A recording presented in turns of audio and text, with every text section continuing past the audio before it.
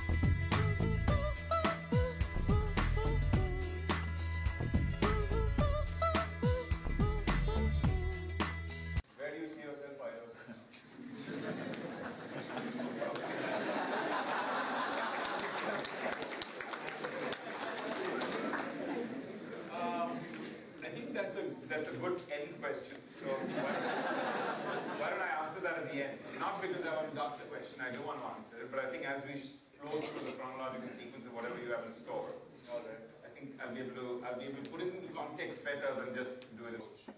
I think it's a question of evolving benchmarks. I mean, you set yourself some benchmarks, and as those benchmarks get achieved, your benchmark of the next goes to a different level. So I think it's about evolving benchmarks. So while I don't want to duck the question, I think each one at different stages is much more inspiring.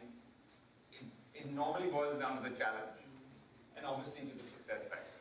If it was resoundingly successful, you normally feel it's a lot more pleasurable and a lot more satisfying.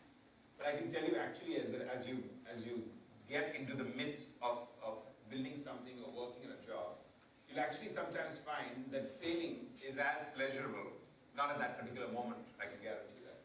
But as an evolved process, you will find that failure actually sometimes is as rewarding, because that's when you put a reference to context and says, well, 2 or 3 years back, wow, this I learned, but now it's at a different scale. Now I've learned that lesson. If I hadn't learned that lesson, maybe this wouldn't have happened at that particular scale. There are a couple of 4 or 5 or 6 key industries in which India is going to shine. And I think definitely media and entertainment is one of them, for a multiple of reasons. I'm as skeptical as I am optimistic about media and entertainment in this country. I'm skeptical because, like almost our country as a whole, every 5 or 10 years, we position ourselves as the next big thing, and then it doesn't happen. I think we all remember in the 1995, everyone said the rising tiger, but I don't think we kind of did the prance of the tiger. In 2005, everyone's talking about emerging India's superpower, and you've got one of our neighbors really at 10x or 20x as far as we're concerned. So the reason I would say there's an opportunity here is that India resonates in opportunities, resonates in resilience, resonates in enthusiasm, but sometimes just doesn't get to that finishing post at the level, the scale, the quality at which we should. And I think therefore, with the passion and the enthusiasm with here, the people and the students here who have come in and feel they want to make a difference, that's really what's needed in media. And therefore I think there's a complete and absolute opportunity. Not just because you're bringing in professionalism. There's professionalism in almost every field. It's really about that last execution to bring it to a particular level of scale where I think India does not reach that epitome of what can be done. Your takes on disruptive business models. You have been a part of many in the past. There obviously are the challenges. How do you disrupt something that's operational already? And the most important part is how do you monetize something that is so disruptive? Yeah, I mean, again, I'm trying to put some of your contexts into a broad situation. Because if you look at it, the world is fast moving into a completely different direction. Completely and absolutely. We're sitting here at the cusp of a very, very exciting time, and especially for a country like India.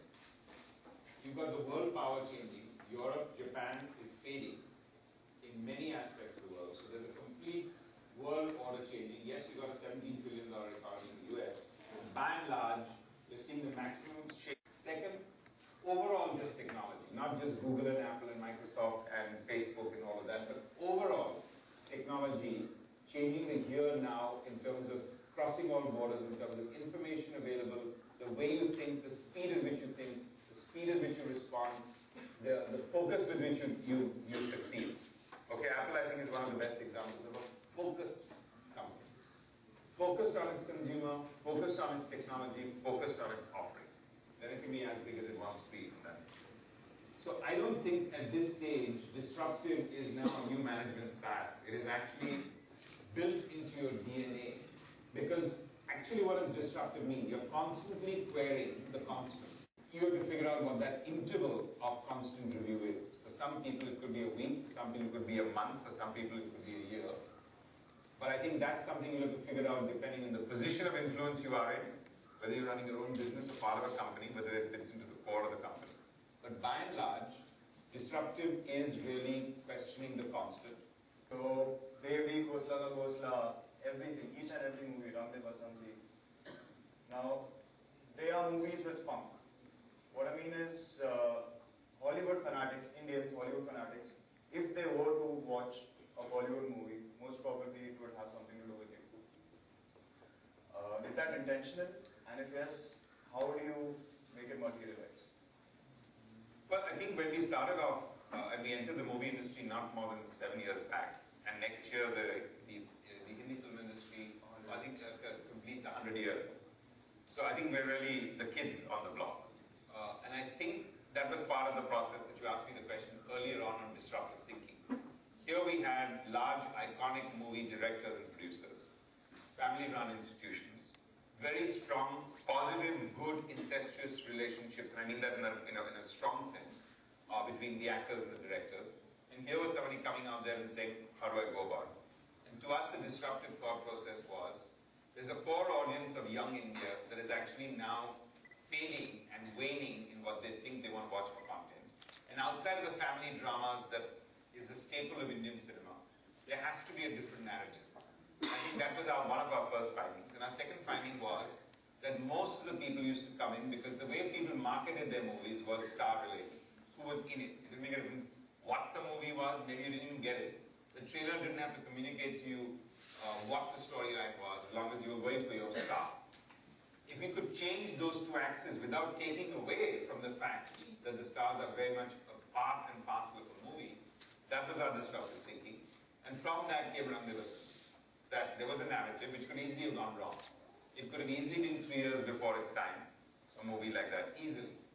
Because of the simple reason that here, if you look at the ingredients, there was no female hero. There was no love story. You had all 6 men from that point of view.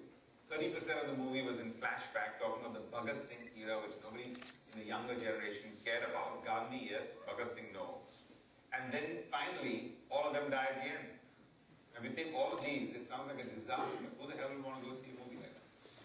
So I think that takes, as anything else that you do in entrepreneurship, a lot of guts and a lot of balls, and a good story. So while we're still talking about cliches and careers, I'll quote you, not all managers are great leaders. Just say the words out and you will know the difference. Okay. So, if you were to hire one person from amongst us, hypothetical situation, would you be looking at a manager or a leader? I think everyone has to be a leader. I think everyone today has to be a leader because that's the differentiating factor. I mean, there's no question about the fact that, I had an inane lecturer in my college days. The first time he came in there and he opened one chart and he says, today we're going to learn about management. So then he flipped the chart and there was the word manage. He says, manage men. And then he started laughing at his own joke. That's when I decided I'm not going to die. That was the last lecture I did, and I said, I didn't get the point there in that one. And I think resonating it right back here, I would say everyone has to be a leader. It's the same example that I gave. That there's this line between saying I'm a professional manager and I'm an entrepreneur is narrowing tremendously. So you have to be self-motivated. You have to be proactive in everything that you're going to do. And that is against the grain of anything that is manager, because managers always reflects with great execution skills, mostly being on the field, but not the general. And I think for people who are coming out of institutions such like these, we should only be looking at leaders. far as Indian cinema is concerned, be it Devji, be it Rangdev Sampi, and so on and so forth. Why don't we see the same level of richness, the same narratives, story concepts in TV? As far as TV series are concerned, we're still westward looking. Be it A House, A Lost, be any of the popular TV series that we are used to seeing. Why don't we see the same level of creativity and dynamism in the TV space? I think there is a fair amount of dynamism, but I get your point you're making. I'm not necessarily saying that I fully agree with your observation, but to answer your question specifically, firstly, there is a fair amount of dynamism, and there's a fair amount of research. Today, if you see, for example, Colors, when they broke out, the research told them that people wanted regressive, so they took a 9-year-old girl and made that the epitome of the central piece of the story, and from that came an entire channel. Today, actually, people are finding out that in television, people are looking for the feel-good factor. They actually now don't want this Rona, they don't want a regressive character, they don't want you to get out there. They want to feel good, they want to feel optimistic. So if you look at that, television is a phenomenal barometer of how the country is feeling in the pulse of that perspective. But to answer your question specifically, I would say that in India, the television medium, as I started by saying, is a very mass media. When you refer to television, you're not referring to the second line channels, you're referring to the top 5 or 6 networks, the general entertainment channels.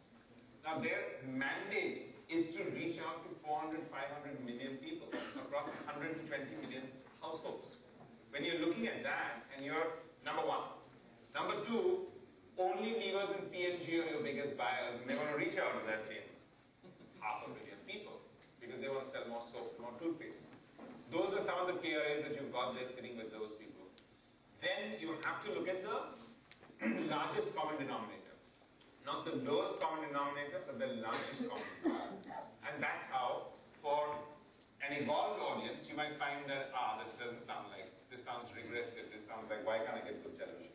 When the fragmentation happens, when actually you become genre specific, and when the consumer starts paying, in that context you'll find that actually people will start making content for various people because that's what you want to do. And therefore I believe that that segmentation may not happen in television in India. It may happen in broadband. It may happen for the content that's going on the tablet, if not the mobile phone. And there could be an entire new genre of content that will come because A, it will be paying, B, it will be technology, and second, actually the tablet is going to be the second TV household. Because for a lot of many of you all sitting in this room, you may have a 2 TV household, but 95% it's a single TV household in the country.